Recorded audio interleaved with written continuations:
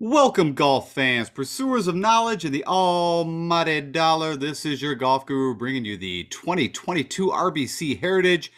This is my Before the Lock show where I will cover ownership projections, whether my top value plays below 7K. Yep, we're going to sift through the bottom, get you the best guys to play if you are trying to jam up the top.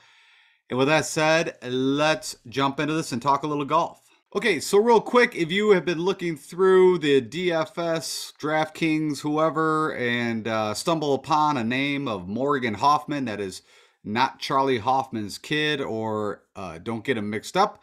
Two different individuals, and by the way, you do not want to play Charlie Hoffman. He is a mess. But I just want to introduce you to Morgan Hoffman if you've never heard of him, and just give you a little bit of information. So, of course, Morgan Hoffman, if you don't know, played at Oklahoma State back like 2010. I think he crossed, Ricky Fowler came on tour, 2009? So I think they might have had played together. I know they're friends. But he had a press release, which is the reason why I'm talking about it. It brought back to my attention. I saw his name, but this guy has been kind of out of sight, out of mind since I think his last term was 2019 at the Shriners.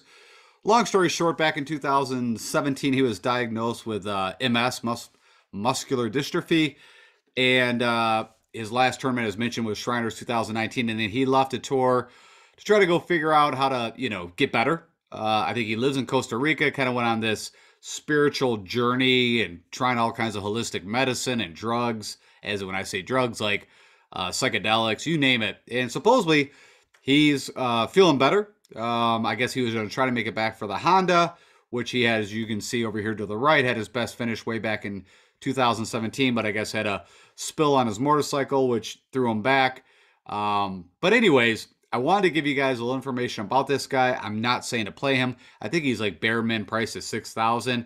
I guess he's played a ton at this course. I don't know if he stated that, I think he was in New Jersey, but he mentioned he played this course quite a bit as a youth or younger.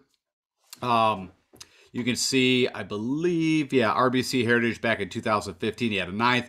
And kind of funny enough, I mean, if you look at, and this is really old data, he does have some comparable courses that make sense. But I mean, this guy's been out of golf, so he's got 3 medical exemptions left. So he picked this one. Because technically you've got to pick the ones that hopefully you get enough points or standings to, keep your card of some sort. I guess he'll go back down to the Corn Ferry and try to qualify through there. But all this is to give you guys a little introduction. So when you see his name as you are scrolling through and trying to make your picks, that is who Morgan Hoffman is. I do not state to play him in DFS, but if you want to take a crazy flyer, he would definitely be someone to do it. And like I said, does have quite a bit of past experience here and selected this tournament as one that he thinks he could do, at least maybe make the cut and get some points to keep his cart. All right, real quickly, again, because we're going to be going through my plays below 7K, I just want to tell you where I'm focusing at. We're going to be looking at a smaller model, but my focus from a stroke gain analysis, the skill set that I want to see, of course, guys that hit the fairways is a must at this course at Harbortown Golf Links. Approach is always typically very high up there, and no different here, right? You're trying to hit your drive to get you the best angle to come into these very small greens. I think I've been stating the smallest on tour. That is not true. Of course, Pebble Beach is, I think, averages 3,500 square feet. These greens are 3,700 square feet. So the second smallest greens that these guys play on tour. Ball striking's up there. You're going to be hitting a lot of, kind of longer shots in if you're trying to reach some of these par 5s. And then also you're going to be laying up. You're not going to be hitting driver on a lot of these holes. It forces you to, possibly hit a high iron or a hybrid or what it is. Around the green, a short game is definitely going to come into play because of how small these greens are. You're not going to be hitting them all. Scrambling, because there is going to be times you're going to get a little wayward into the trees. Around the greens, you're going to need to scramble. Putting is always crucial. But because these greens are so small, a lot of your putts should be somewhere around 15, 20 feet and in. So, allows, like last year, Emiliano Grillo, one of the worst putters ever on tour, had a really good putting out, and I believe he ended up like second or third in the tournament, if I remember off the top of my head. Prox to the pins, you can see here, need to score on par 5s as always. Manage the par 4s. There's 5, 400 to 450. And of course, you know, the year that well, even Sink and then even Mr. Webb Simpson, you know, got to around 20 under. So they do need to score here. Now, depending on what the weather's going to do, we're going to talk about that. And right now the weather looks okay, but we'll go through it a little bit for you and let you know where to pull up on Windfinder, and I'll give you that information. All right, lastly, I did sift through these guys that are below or 7K and below with the comparable courses that I share with you guys on the earlier two shows. I did a larger one, just like what I have here, and then I kind of focused on these. That gave me kind of a good understanding of the guys that I wanted to play if I was going to play anyone below 7K. And then I will show you what I did from there, of course, looking at recent form. But here's the comparable courses. I've already went through this quite a bit. You got a list of guys here that have done well. And then I believe I ran another one. This second model here you see is just looking at these courses on the left. So Colonial, Seaside, you've got La Quinta, and even PGA West, which is the Nicklaus course they play. And then, of course, Wailea. Okay, enough said. Let's go jump over to Fantasy National. Do some quick analysis for you guys, let you see some things, and then I'll jump over and we'll do ownership projections, weather, and then wrap this thing up. Okay, so I've jumped over into Fantasy National, and again, I'm always looking at Draftkings pricing. That's what I use, but it doesn't mean you can't use these picks, of course, across all platforms, Yahoo, FanDuel, whatever your choice is. And you're going to notice over here, I'm looking at the last 12 rounds. That's the last 3 tournaments these guys played. I mentioned I already went through 2 cycles. One was a larger comparable course to see who flushed out.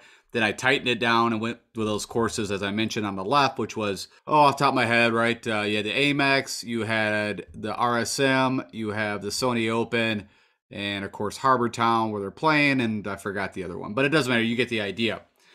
With that said, right now there's no filters turned on. And I've found 13 guys that I want to talk about. Of course, I'm picking the top 5 out of those 13 for you. And you can see here's kind of a minier model that we're looking at. Good drives, approach around the green, scrambling, putting. You can see over the last 3 tournaments or 12 rounds, how many birdies they've been making. So you want to, if possible, see this green or on the way up green. And then you get to see here the last 5 tournament results. And then, of course, how they done at this tournament. And not because I am a Brian Stewart somewhat fan. I don't want to say I'm a big fan, but he's a Michigan local guy. I talk about him quite a bit. And his game set fits this course very well. And he did very well.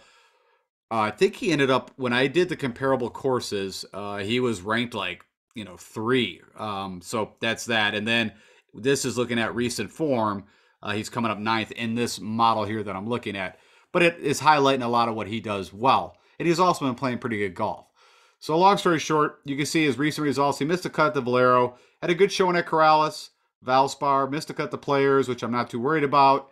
And then, of course, Puerto Rico. So overall, recent form, as you see, is doing very well. And then also, he hasn't missed a cut here, at least since 2017. The best showing 2019 and 2021. And if I click on Mr. Brian Stewart, you can see driving accuracy is crazy, over 70%. Of course, he doesn't hit it very far, but on this course, that is not a problem at all, as long as you are accurate and can aim your golf ball. You can see over his last 12 months, he gains on Bermuda and POA. And the big thing to look at here is what has he been doing well. So the irons have been clicking, so gaining strokes on his, last, we'll say Corrales he had to. I don't have the numbers, but I'd say last 4 out of 5, he's gained with the irons. And the putter, which you can see can be on and off, but over his last 12 months, typically gains. And if we look at the comparables, he doesn't even win on tour back when the Zurich was an individual event, not a team event. Then you got Mayakoba, the Fortinet, which used to be the Safeway, the Sony in 2018. If I look at more recent stuff, let me see here.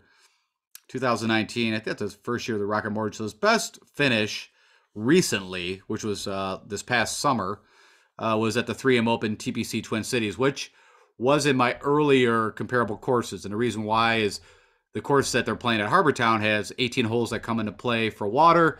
And at TPC Twin Cities, 17 holes come to play in the water. So you have to be very accurate. Different green type. I believe that's bent greens there at TPC Twin Cities.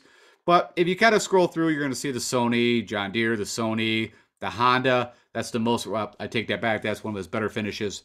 That was just about a month and a half ago or so. RSM, the Amex. Some of this is older. but you can start to see a pattern that this is a really good fit for him if he's going to do well and he's under good recent form.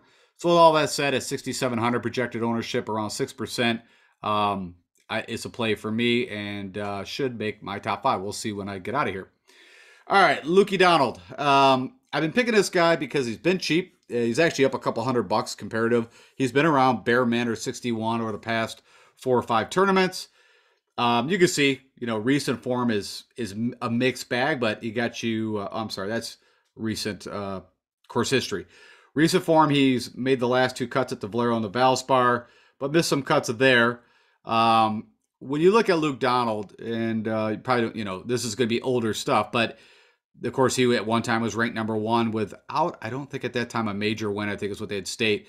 But he was a really good putter, really good with the irons. And then it's crazy if you look at where his comp courses. But again, a lot of this is old. But look at the RBC, a runner-up in 2016, a runner-up in 2014. He even had another one, was it? Yeah, runner-up in 2017. And then the Heritage, when it wasn't called the RBC, but the Heritage 2011. Of course, the Sony RBC, again, I mean, he loves the RBC. So when we think of Webb Simpson and Kuchar, he's another one. And even Stuart Sink has won there 3 times. Now, Stuart Sink's not being mentioned by me or anybody really else, even though he's won, recently. He's your past champion. Plus, he had 2 prior wins way back. But his game just hasn't been anywhere near the form we were used to. So I think that's why a lot of guys are kind of fading him. But I wanted to bring him to your attention, Mr. Lukey Donald, because like I said, I've been kind of recommending him here and there, spot plays. And like I said, we just look at, the Sony, Pebble Beach, so really small greens. You don't need to be long to be able to score there. Same with the Sony. The Valspar and the Valero, tougher tracks, but the Valspar is not a bad comparable. You can see he really gained with the irons. So he's been firing, and that's what I wanted to show you. His last 3 out of 4 terms. We can't see Puerto Rico.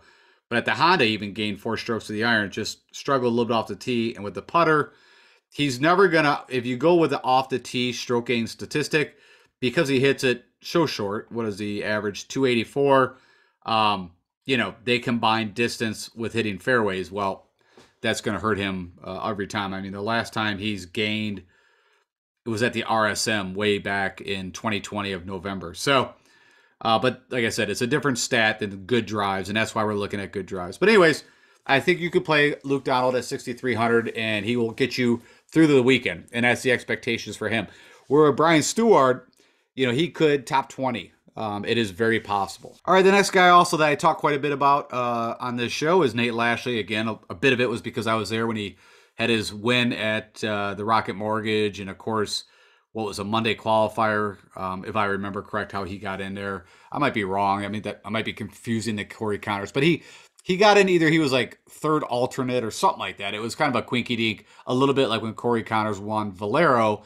And so it was kind of exciting that, and even Doc Redman, and of course that was a lot weaker field if you want to state. But he's been playing some really good golf. You can see ranked 18th in my model.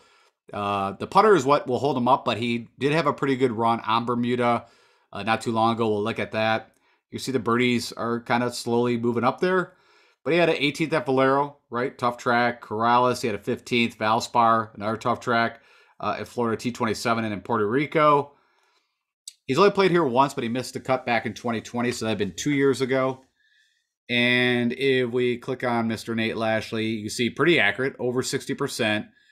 Drives the ball around 294, so a little pop comparative to some of these guys. You can see over his, well, I always say career, but over his last 12 months, he's gained on Bermuda, gains on POA. And if you remember correctly, if you guys remember the AT&T Pro-Am 2 years ago, let me see here, that would be right here in 2021. Small greens, right? The smallest greens on tour, and he gained over 4 strokes with a putter. That is POA, but there could be some correlation, right? Because again, I go back to worse putters on tinier greens and not a lot of undulation on these greens. Of course, there's break and some slope and whatnot, but nowhere near, of course, like what we saw at the Masters, but they're not super slopey greens. They're not difficult greens, and you should be closer to the pin. Anyways, you can see Greenbrier had a good finish. That's, that tournament is no longer in the rotation. It was removed during the COVID thing and just never came back.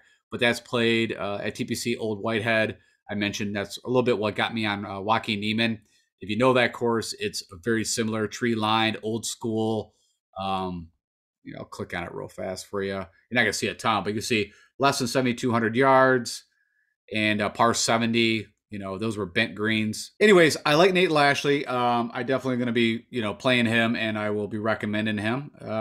I pulled up Seb Straka, and I know he's over the price tag of 7,000, but I wanted to mention him because I did not mention him in my yesterday's show. And what really kind of shocked me was Seb. We all know, of course, he had the one at the Honda. Pretty good recent form. He's made the cut here twice. But if we click on Seb, what I did not know was going on is that he's been gaining. I mean, if you look over his last 5 tournaments played, he's been gaining over 3 strokes with a putter. That's crazy. And you can see it here. So at the Players, he gained 6. Arnold Palmer, he gained, again, this is all Bermuda, 2.2. Gained 6 at Honda, of course, where he won. Genesis is POA. And then the Amex also, always forget, doesn't even show La Quinta. I believe that's Bermuda, but it is that mixed course. So don't quote me. I need to figure that out. I always forget what they have there because I believe that is played over on the West Coast. So long story short, all I'm saying is don't overlook Seb Straka. He's playing pretty good golf, and you can see projected ownership's a little bit higher. But from recent form, you can see, again, the putting's great, scrambling. And typically, let me go look. He's almost 60% off the tee accurate. He's got a little more distance in the bat. But yeah, someone that you might want to look at. And that's all it was. Again, this show is supposed to be more focused. I mean, again, he's off by $200. But because of that, I wanted to bring him up. All right. Cameron Tringali, right? This guy's fallen a bit out of love. Of course, his form has not been the best. But I think it's a good value at 7,000. And we need to look at Cameron Tringali. Also, keep in mind that Cameron Tringali has still not won on tour. I think out of all the players, he's either got the most earnings or wins, the most earnings on the PGA Tour without a win at this time. I think it's something like that out there. But you can see it's not the driver that's causing the issues or even the irons. It's been the putter. And typically, he can be a pretty decent putter and get pretty hot. So let's go look at some stuff with Cameron Tringali, right? So you can see here, recent form not good. I mean, the Genesis at the Riviera at T13.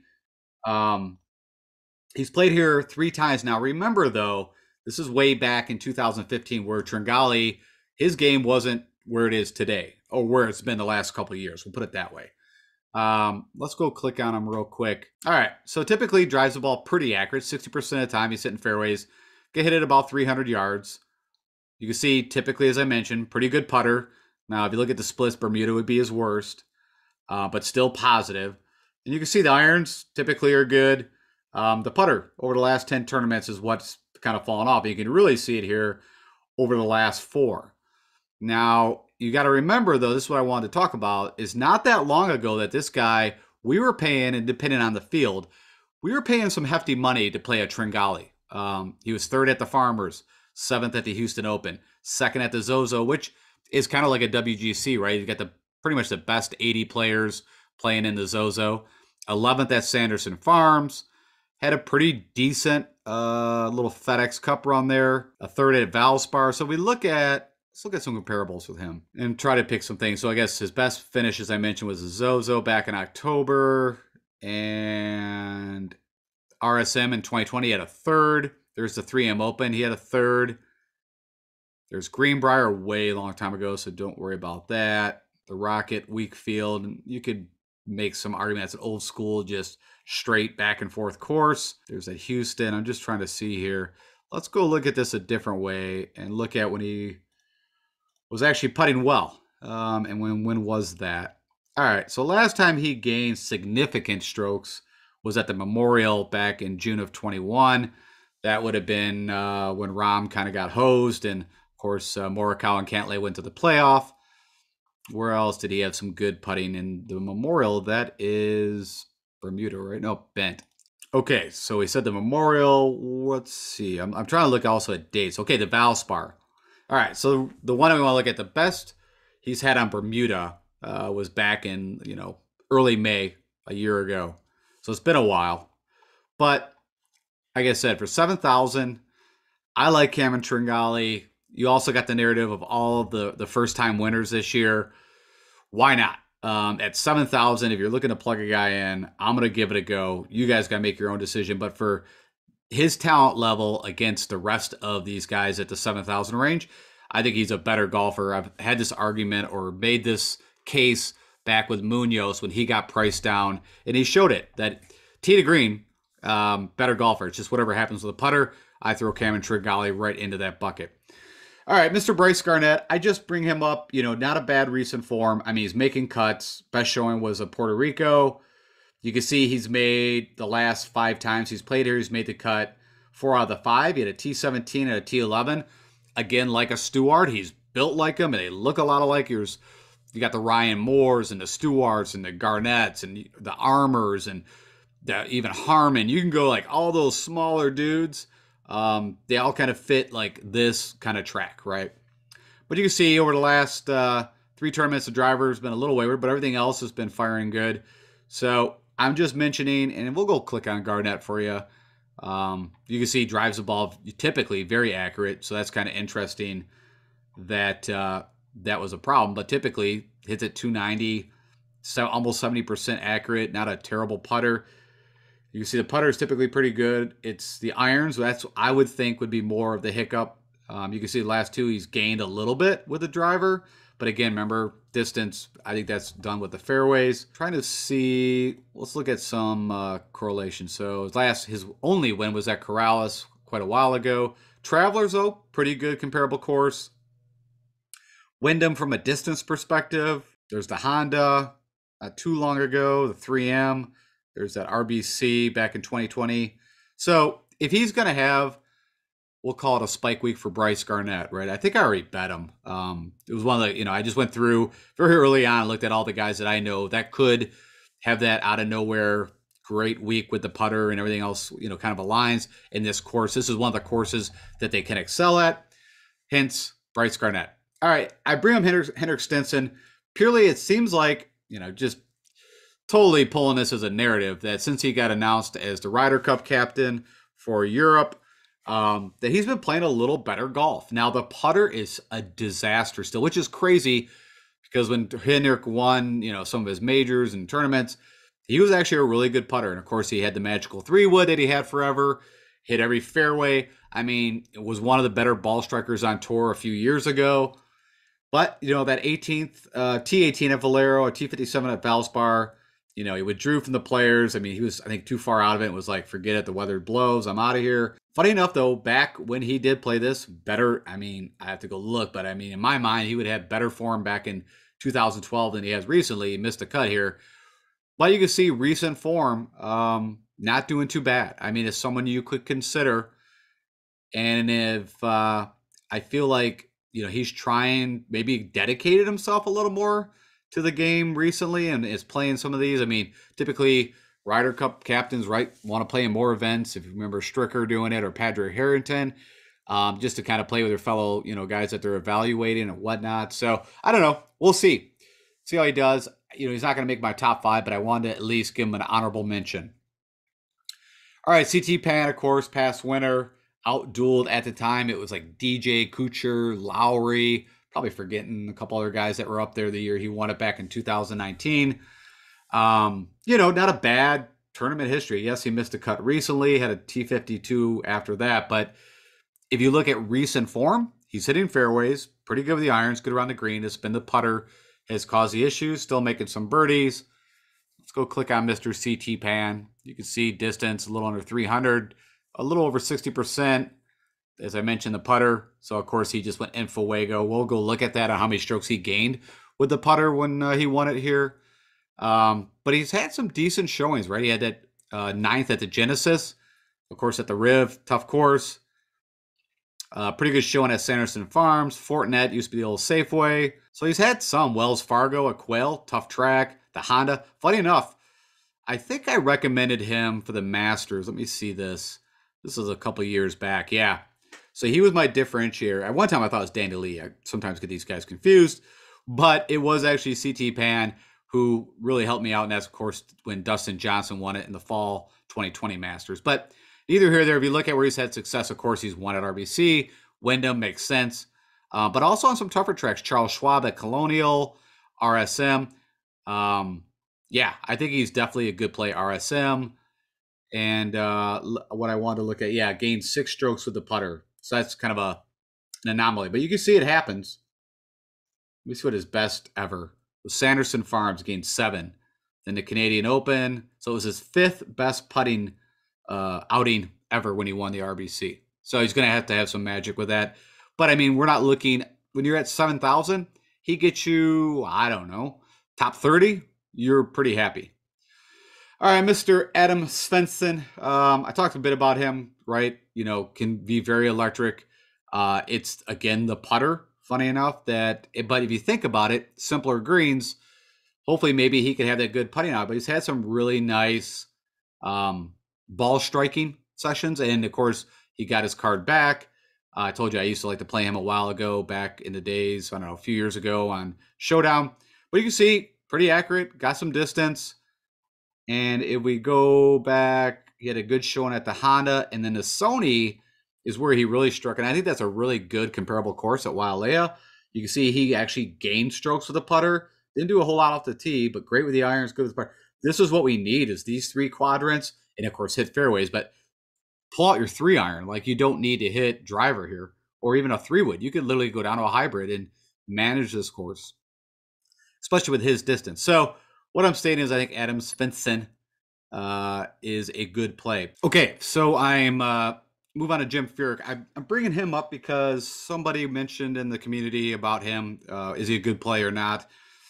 And you could flip a quarter, honestly. Well, you know, this should fit him. Well, not should fit him. It's a perfect fit for Jim Furyk. But I'm a little worried where his game is at. Now, it wasn't that long ago, and I cannot remember the tournament, that he led either after first day or second day. So if one of you guys in the community know, let me ping me on that. But I do remember being a little shocked. But I went and looked at his Champions Tour information, which we don't get here in Fantasy National, and he's been just average. His last 3 tournaments, he's been placing around in the 30s. Right now, I know he kind of came out a year ago there and kind of, you know, won a couple tournaments, maybe his first couple tournaments. But long story short, I'm not going to play him. You know, and you can see projected ownership's not that great. But I'm not saying, I mean, it's really hard not to think, well, Jim Furyk could do very well here. But what we have recently from him is a lot of miscuts. I mean, the Sony Open, which is a great comp course, he had a T42, which is not a good comparable course. But it's kind of funny. There's some kind of interesting crossover at the Riviera with these guys. And I don't know if it's because, you know, how flat that course is. I'm not sure what it is. But you can also see he hasn't had the greatest last 3 years here. I mean, well, last 4 years, he doesn't have a good history here, which, you know, let me go pull up Jimmy boy. I want to see what his best showing was at the RBC. Okay, so he does have a win here. It's way back in 2015. I was pretty sure that at some point this had to be like the best fit for this guy. So he had a first, a 7th, and 8th. I mean, way back. But then you could see the last 5 years, he's only made the cut once and nothing to write home about.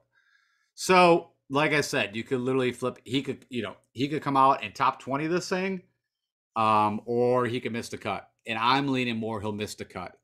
What he's done over the last 4 or 5 years here, what he's doing on the Champions Tour. Now, I look at it, if you're on the Champions Tour and you're not top 10 or top 20 in the last few tournaments, that tells me your recent form is not so good. You're playing 3 days against not the best PGA, you know, not the best players in the world. So, all that said, I want to just talk real quick about Furyk. He's out for me, so I'm not picking him here. I'm not telling you to play him.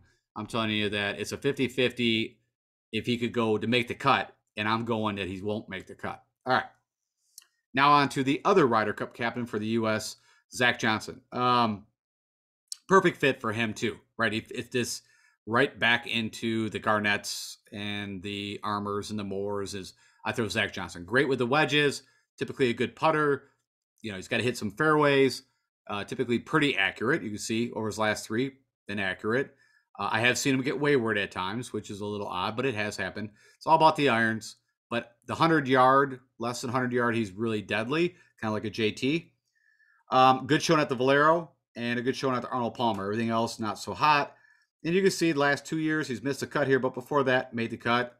Let's go look at Mr. Zach Johnson. So you see a little bit over 60%, not amazing, but decent. But when you only hit at 285, that number should, as far as I'm considered, you kind of need it a little bit higher. But again, makes up a bit with the putter, and he had gained with the irons. And then you can see this long period where he was not doing very well with the irons, but good around the green, good putter. And of course, if you click on this, you're going to see that, of course, he won an Open. He's a major championship, also won a Masters. So a pretty good pedigree. But the John Deere, Charles Schwab, that's a long time ago. A couple other John Deeres pop up, which I think is a great comp course. I haven't heard anybody else reference that course, but I think it's a great comp course. I know it's a different green type, but as in how that course plays and the size of the greens and how tight it is, makes total sense to me. Loves the John Deere, the Amex. I'm trying to look at like more recent. Wyndham in 2020, the Honda in 21. That's kind of crazy. The U.S. Open back in 2020, RSM. That's not that recent. But I think he's a great fit for here. I am not a Zach Johnson fan. I might have told this story before, but not me, but one of my buddies when I was playing way back on the Florida Sunshine Tours, the Maverick Tour, the Hooters. Zach was getting also taught by the same teacher as my buddy, and just was, and I don't want to like I said, the guy seems like he does amazing work for PGA, and I know he's very spiritual and the whole thing, but he was a bit of a jerk when me and my buddy met him, and maybe it was just the time that we caught him. So since that day, I'm not a fan of Zach Johnson, but that doesn't matter. If I think he's a good play, I'm going to tell you guys, I'm going to play him. You should play him. And projected ownership, less than 1%, which is kind of interesting. All right, let's move through the rest of these guys pretty quickly here. Kevin Na should not be selected. He made my top 15, by the way. Okay, Bill Haas, been playing good golf. You can see recent form is pretty solid. He's been making cuts 5 in a row. Kind of a mixed bag in recent history. But 2020 had a T48, T7. Like I said, I think his game has been pretty solid. So I'm just giving him an honorable mention. If you're down here, I would have no issues in playing him. Graham McDowell, if I remember correctly, has won this tournament. Let me go verify that because I did not do that before. I am almost 100% correct. Yes, way back in 2013. But again, fits right in that bucket, right? Smaller statue, very accurate, usually really good putter. Also showed up, remember, at the Arnold Palmer, a T50 at Corrales. Also kind of like, who was I was just looking at here? It was Zach Johnson. Missed the last couple cuts, but should be a good fit for him. And if you're down here, you can take a stab at him. Of course, Joel Damon, I would look at this as more of kind of a safe, if you want a really safe play at 6,800, you can see ownership's up there. He withdrew from the Corrales. I still don't know what that was. Of course, I think he was even, I think everybody was pissed off, right? Because that's where he won the previous year, his only win on tour. I think I even bet him for that. Like I bet a few guys at the Corrales. I think I threw a few bucks on him. Neither here or there. Before that, was making cuts, playing pretty decent golf. Typically does well putting on Bermuda. Well, I mean, that's usually the issue is the putter. But I think he's going to be very chalky from a 7K below. So if you want to kind of get away from that, go with some of these other guys that I'm talking about. Wes Bryant, I bring him up purely, of course, past winner in 2017, but has made the cut the last 4 times he's played here. So he's usually pretty good with the irons. You can get a little wayward with the tee, the putter, But I just want to bring out 6,100. I think he's, maybe a high upside play technically. Even though, like I said, recent form, not too bad, but before that, not the greatest. And then the last one, we'll go in a little more deeper. Of course, is my favorite Blackbeard, Michael Thompson. I might be a little biased here because, of course, I've been betting this guy. And again, we're back at a course that I think he could do very well or possibly win. And also, he's got that really dope beard. I think it's just crazy that he went with that, but neither here or there. A little bit better form, if you want to call it that. At the Valspar and the Players made the cut at both. Very tough tracks. But he's had a really good course history here. As I already mentioned, this should fit him very well. A comfort course. You can see typically very accurate off the tee. Again, doesn't hit it very long. Bermuda's where he shines when it comes to putting, so that's a good thing. And you can see that was part of it too. He's, showing life with the putter, but everything else has not been fantastic by any stretch. Good showing at the Farmers, which is kind of crazy, right? That's not a course I would typically put him on. Probably a little bit why I was peeking up at the Sony. is a perfect course for him. And I think where I started jumping on the bandwagon was probably around Mayakoba, where I was betting him RSM. That was probably the one that maybe probably the saddest. I think that was the one I was all in that he was going to win. Then I probably got off him, and then he had a fifth at Sony. So the Amex should be a perfect fit for him. Let's click this. So of course I always mention this. Watch this tournament, the 3M team at TPC Twin Cities, very closely, as when him and Wawrinski were in that battle. So hence why they always, whenever we go to technical, have to be very accurate tracks. That's why I think of those guys. Also, of course, he won the Honda way back. Good showing at the Sony area mentioned, the Amex, the Sony again, RBC, the Amex, RBC. So, you know, Charles Schwab. I mean, you can see just if he's going to do something, this is the course he's going to do it. Okay, so let's talk ownership projections. And actually, while I was recording this, just got notified by Draftkings that Sebastian Munoz has pulled out of the field, which that's a bit of a bummer. He was one of my picks, was kind of excited. So now I have to figure out somebody else to make some changes with. So note to self, if you've got Munoz, because I told you to play him, go through and change your lineups. I'm sure you'll get it also notified if you have notifications turned on through DraftKings. Okay, so we are looking at pretty decent. Over 11,000 lineups have been created. I've actually created, usually I build by hand, and I do, as you guys know, in the big game. This is talking the GPP large $20, you know, win 250K tournament. I actually put 50 entries in because I really like this tournament and got some new money to blow from the Masters. So with that said, let's go through this. So number one, highest owned is Morikawa. Not too far, 0.2% behind is Lowry. So I already told you guys Morikawa, I think if I'm going to place one in the 10s, he'd be it. I did sprinkle him in some of my 50,000 or 50 in my 50 lineups. But you can see my core group of guys that I selected are pretty highly owned. At least definitely the top 6, which is Lowry, Henley, Fitzpatrick, Hadwin, Berger, Neiman, Simpson. I'm sorry, not Simpson. I didn't pick him. Neiman's where I stopped. And I think Hadwin, I already mentioned this, is a great value, hence why his ownership is also very high.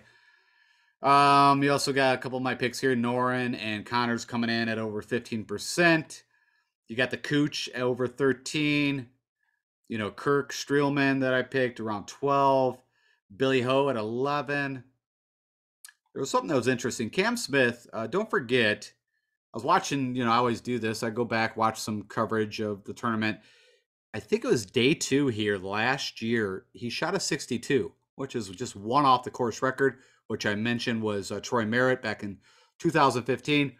So I've just been kind of waiting for Cam to withdraw, to be honest. If he does not withdraw, I might be sprinkling him in. I literally have him in no lineups right now out of those 50 that I mentioned. But I might go with seeing this ownership. I might make some changes. And, you know, there's no reason. He's playing great golf. You know, I think a bit of the narrative why some of us are like, you know, you just came off a very, you know, grueling, emotional, you know, Masters. And so I think that's a bit why some of us, at least me specifically, I don't want to speak for other people, why I'm not super excited about playing Cam. You know, he's like one of my favorite players to play. He's in my top 5. So anyways, just note to self on that. All right, moving through the rest of these guys. Mr. Kevin Nas coming in just under 10%. I'm looking for anything that's still interesting. So my Sebastian Munoz, as I just mentioned, has withdrawn. He was coming at 8%, so I wasn't the only one, I guess, that was seeing what I was seeing. So that's kind of a bummer. I might pivot to Seb Straka more.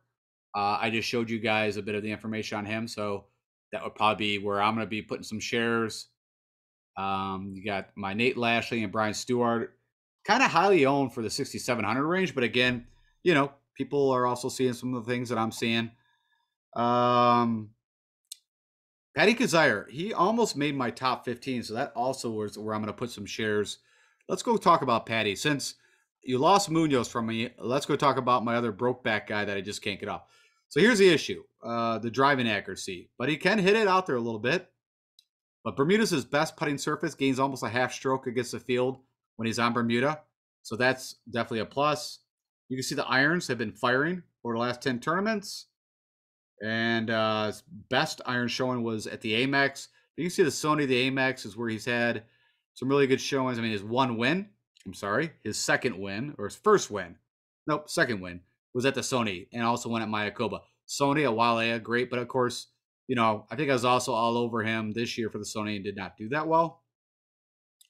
But you see the Schwab at Colonial, you've got the Travelers, the Sony, Sanderson Farms. I see some crossover there with how tight that course is. Also Bermuda. So long story short, I'll also be picking some Paddy Kazire now. That information. So give you that while you're here.